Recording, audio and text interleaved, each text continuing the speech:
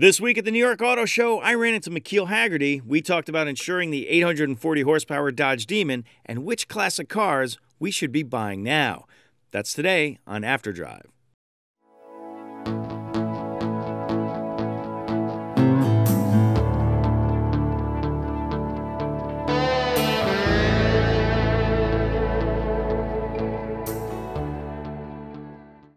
Hey, so I'm here with McKeel Hagerty from Hagerty Insurance for a couple of reasons. One of those is we're in front of the Dodge Demon.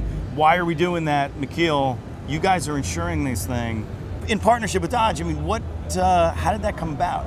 Well, it's a little weird that the talk of the New York Auto Show during Easter week is a Demon. Yeah, it's a little strange awkward, to me, but you know, this is a really special car, and this is, I think, hopefully it's not the pinnacle, but it's a really representative of the fact that we're living in the second golden age of the muscle car. That's and true. For the past several years, the OEMs are building some of these cars that they're cool looking, they have all this performance, and they have a huge enthusiast following, and they've done a really good job building that up with movie placements and celebrity endorsements and all this stuff. And you know, you obviously had the Hellcat, which was I think a surprise for everybody that was you know, such a success. They developed this and they were nervous about it because obviously it's a street legal drag car.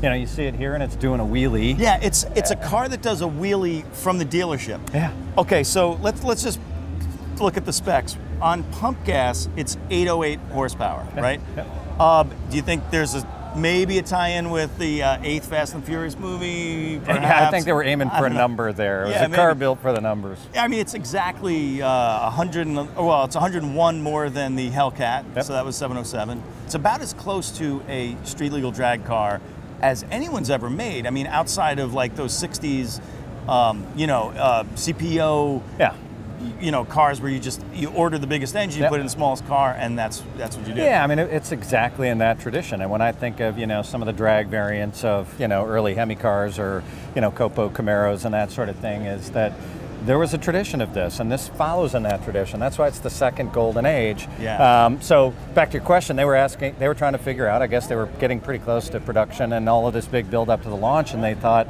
wait a minute, what killed the muscle car 40 years ago was insurance. Not just gasoline, it was insurance. Right, Most of the cars that were being built by Detroit that were the high horsepower versions were not insurable back in the really early 1970s. Yeah. And so they said, wait a minute, who insures a lot of muscle cars, who understands this? And they actually came to us. Oh. It's been a great partnership. They've been awesome to work with. We were part of the embargo and keeping it quiet, and really fun to get there. So how do you even start thinking about insurance for a car that, you know, is obviously a specialty car, super high horsepower, is going to be on a racetrack probably? I mean, from an insurance perspective, how does that work?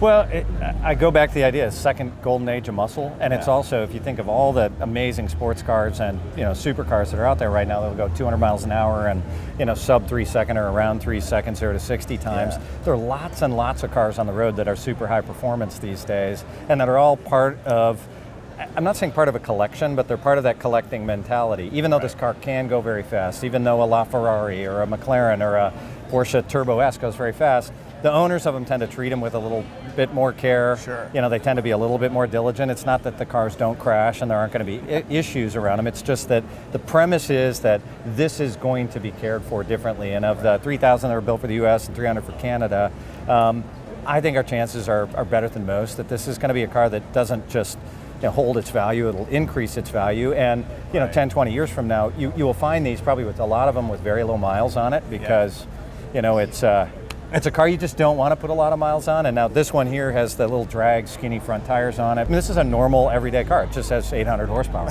That's right. Yeah. I mean, every nice day. Little grocery getter. Well, I mean, it is. I mean, if you don't count like cars like the Koenigsegg, I mean, it's the quickest car to 60 of any production car, of, you know, real production car, production line car ever, right? There are only going to be 3,000 of them or so built, and inherently it's a collector car. It is, and it was, you know, kind of conceived by, designed by, built by, loved by car people. Yeah. You know, men and women who love these things, and that's who will buy them. Yeah. So, well, to that point, right? So, you know, we like to talk a lot about which cars are the new collector cars, because I mean, you know, when we were kids, older people were collecting like Duesenbergs and early Mercedes and Jaguars and all that stuff.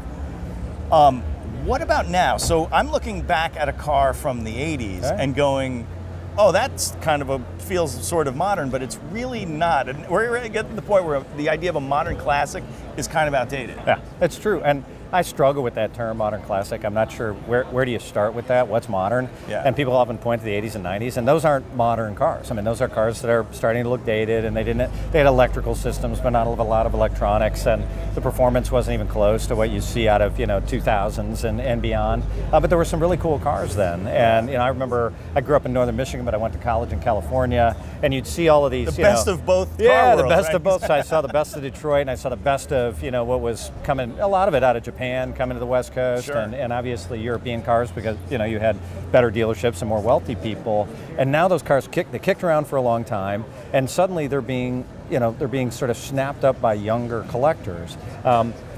Younger collectors would love to have a Shelby GT350 or a 67 Ferrari or something like that, but a 67 Ferrari, a 275 is a $3 million car. Right. I can buy, all of these, cars from the 80s and 90s that were, cool sports cars built by, manufacturers that weren't at that top tier necessarily, but that are now just the cars are highly sought after by the younger collector, or, younger just car person, and they don't necessarily view themselves as collectors, it's just they're enthusiasts. Yeah. And so the cars are cool, and it's changing so fast.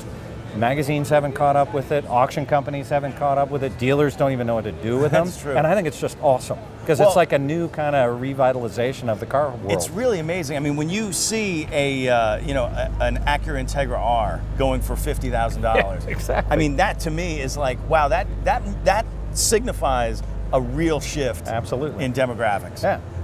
Because I mean, those were the cars that we grew up with. In the late '80s, early '90s, that was the important stuff. What other cars like that are you looking at? Well, especially for the next generations, I don't know what to call these vintage SUVs, early off-road cars, trucks.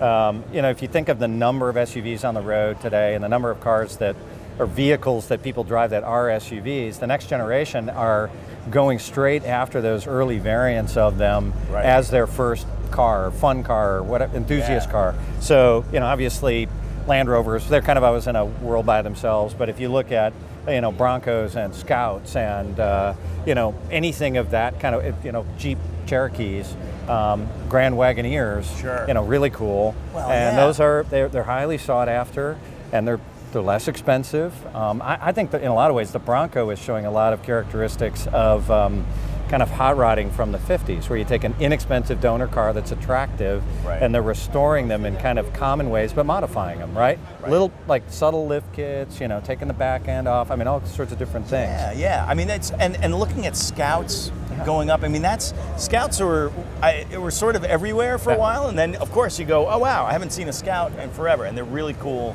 And obviously Grand Wagoneers.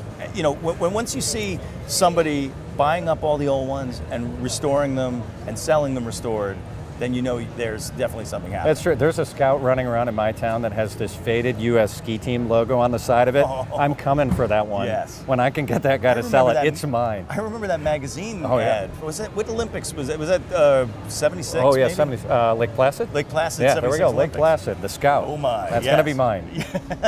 So, okay, so we're talking about Japanese cars. What about, obviously that's peak era for Japanese cars. Absolutely. Well, so you look at, Toyotas and you look at Hondas, but you mentioned Acura. Acura's an interesting one. Obviously, much later entrant into the car market, and you can buy these great little manual transmission, inexpensive versions of them that no one in the traditional collector car world would have ever said, oh, that's a collector car. So what do we call it? Right.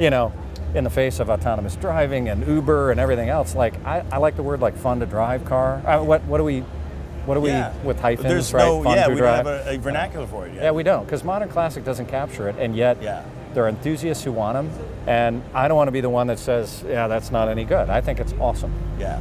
Okay, any other ones that I might not be thinking of? Well, so we've covered the major car categories. This modern muscle, you look at Japanese cars, you look at trucks. I think that the more a trend that is different, the younger generation's comfort level with modifying cars and not feeling like they're butchering it, but just feeling like, well, wait a minute, I can put a new app on my phone. Why can't I change the car around a little bit to make it work better? Sure. they don't view it as changing it. They view it as kind of an upgrade that's appropriate for the thing, and so it's different than the previous generation of hot rodders. And again, it's new, they're approaching it differently, but I think it's pretty awesome. Yeah, very cool. So we'll see what happens, right? At the next auction or the auction after that. I mean, the amount of cars being, changing hands and the amount of liquidity in this market is really making it kind of easy for people who would be nervous about buying a collector car before to get into it, because they at least know they might be able to get out of it if they run into trouble. Oh, that's right. And you look at, like, I mean, it's a shameless plug, but go to our valuation tools. We put it out there for everybody.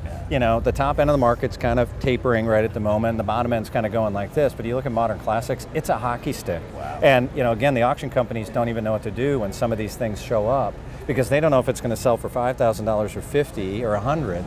And they make their money in it selling for $100. Yeah. But they don't know how to approach it, and that's what's going to be fun to watch. And really, we get to enjoy the ride. Yeah. Well, last question: where would you put a 2002 Jaguar XJR 100 on your list of? Well, I think that's going to be one of those, right? That it was. I don't know how many were built, but I think it's 250 came to America. Yeah, something like that. Well, those are those types of cars. It'll be the limited edition version of something that's worth a little bit more. And what I haven't figured out with all of those types of cars, like, I mean, my God, Bentley makes more cars per year than they made in the previous 30. That's what true. will happen with those? Who knows? Right. So anyway, we're in a great era to be part of the car world. McKeel Hagerty, thanks so much for coming on. My pleasure. That's After Drive for today. I'm Mike Spinelli. Go to thedrive.com for more stuff. See you later.